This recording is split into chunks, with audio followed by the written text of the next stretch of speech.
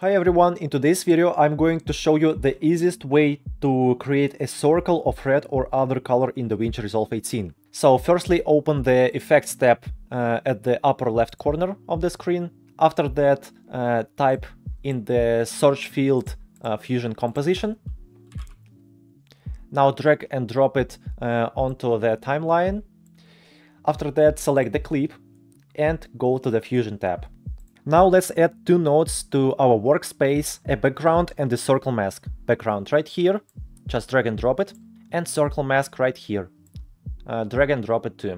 After that, connect ellipse 1 node to background 1, and connect background 1 node to media out 1. Now you can see a black circle in our preview window. Let's change its color. To do it, just click on the background 1 node, and in inspector you can change color right here. Just click. For example, let's choose a red color and click OK.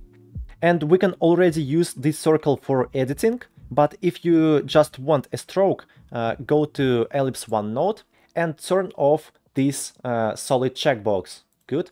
And after that move the border width slider to the right. Now we can use our red circle in the video, for example, animate it with keyframes and so on. That's all for today, thank you for watching, please don't forget to subscribe to my channel and like this video. Bye!